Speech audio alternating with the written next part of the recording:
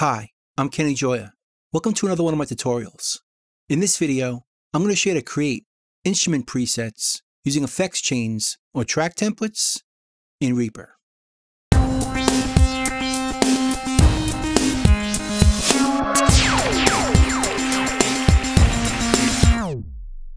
have a project in front of me here, and I want to add a keyboard part using a virtual instrument plugin.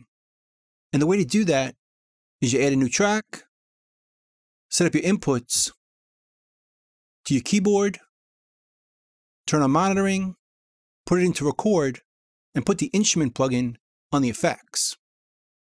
So you go down here and find all your instruments to add to that track. Let's say I wanted to use Serum right here. I double click it, and that'll open up where we can go through all the presets. Now typically with third-party plugins, the presets are in different places. Instead of being up here, many times they'll be in sections like over here or down over here. Let's choose one. Under Sequences, let's check out Chord Simple. And then I can play it and see if it'll work in my song.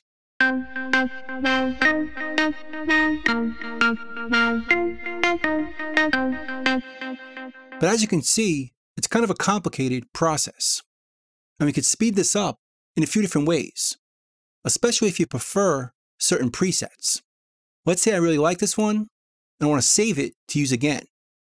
Instead of remembering it here, I'm going to save it as an effects chain.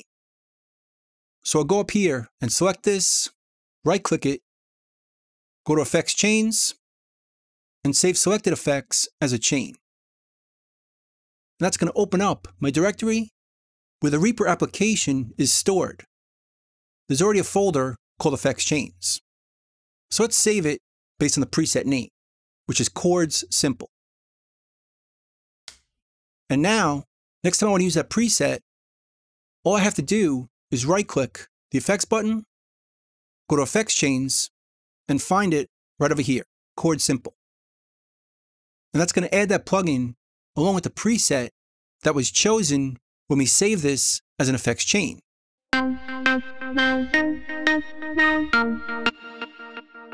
So we're ready to go. But an even quicker way of setting this up is to save our track as a track template. So let's clear the effects. Let's give this a color. Let's save this as a track template. Save tracks as track template. And here we can save our tracks as templates that we can recall later. I'll name this New MIDI Track and save it. And then when I need to add an instrument, I can just right-click over here, go to Insert Track from Template, and choose New MIDI Track from here. And that opens up a new track with my input, monitoring, and it's in record, ready to go. So now I can just right-click over here, go to Effects Chains, and add in that preset.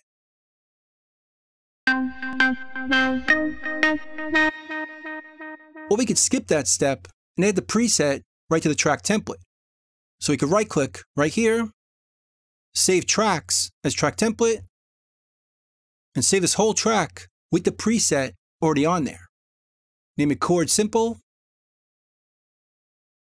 And now, when I want that preset, I can just right-click right here, insert track from template, and choose it right here.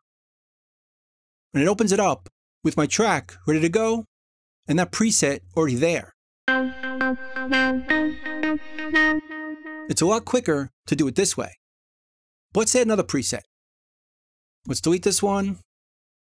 Let's go down and find this plugin right here called Crystal.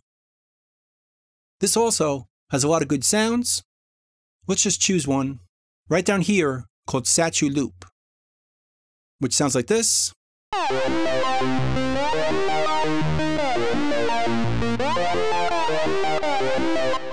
let's say we like this one and wanted to use it again. We just do the same thing. Right-click it, go to Effects Chains, save selected effects as chain, and just name it and put it in this folder. But instead of putting it right out here, I'm going to create a new folder to keep things organized. I'll name it arpeggios.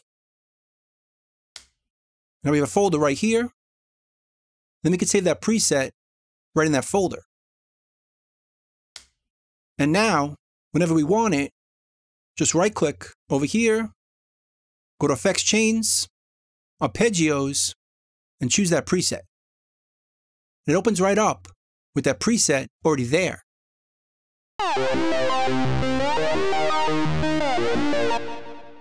Or we could save this as a track template. Just right-click, save tracks as track template, create a folder here for arpeggios, and save it in here. Then if I want to create a new track with that preset already there, just right-click, insert track from template, go to arpeggios, and choose the preset right here. And it creates a new track with that preset already there. Let's create another one. Let's clear this, and this time we'll choose the instrument Tal Noisemaker.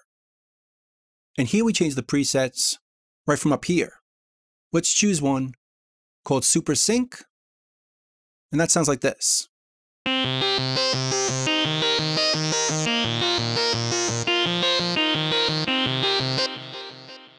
And again, we can save this as a track template or just an effects chain. Right-click it, Effects Chains, save selected effects as chain. Let's put it in the Arpeggios folder, and we'll name it Super Sync.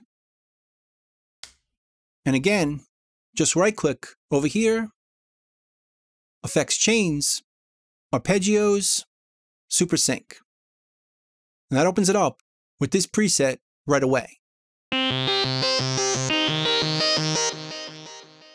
So you can quickly switch to each preset just by right-clicking the effects button. From this one,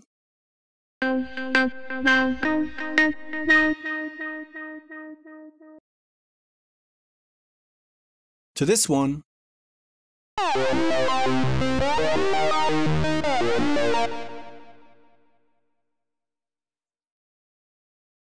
to this one.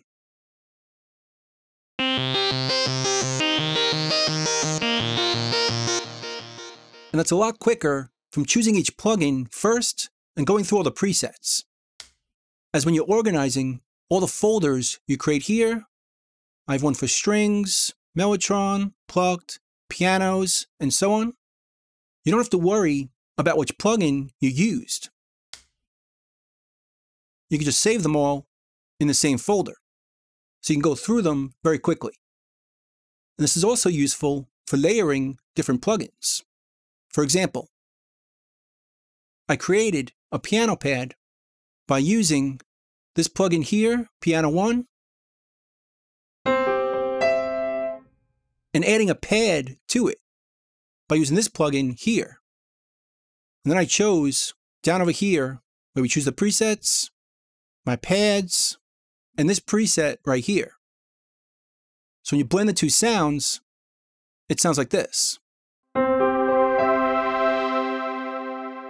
And I could blend them using the volume right here.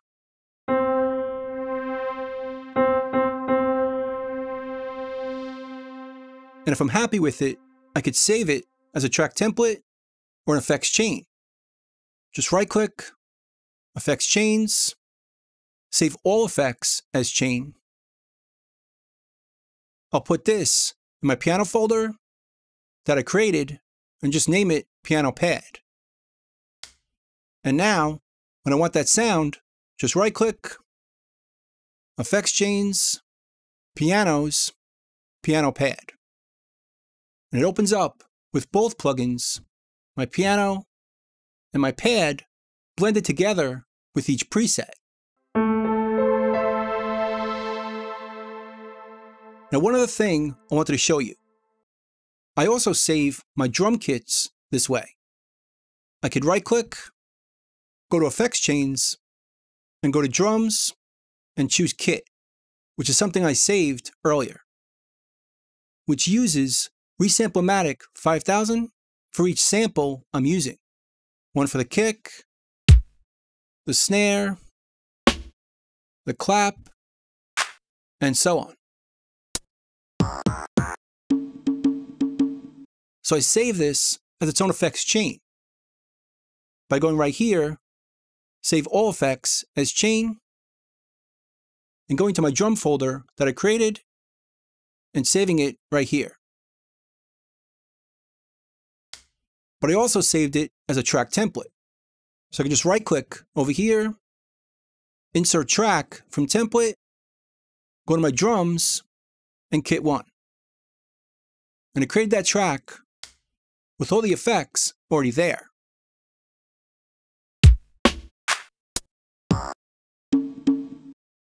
Ready to go in just a few clicks. So that's creating instrument presets using effects chains or track templates in Reaper. I hope you learned something, I hope you can use it, and I'll see you next time. Thanks.